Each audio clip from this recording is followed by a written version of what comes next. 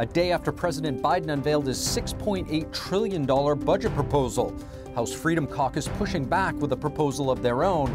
They say it's aimed at shrinking Washington. The details coming up. And former President Trump possibly testifying before a grand jury in New York. This comes amid Trump's campaign to regain the White House in 2024.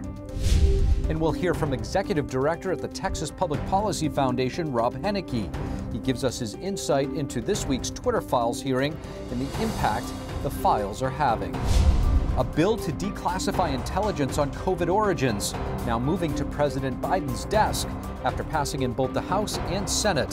What the White House says about it as a senator exposes China's efforts to block the bill.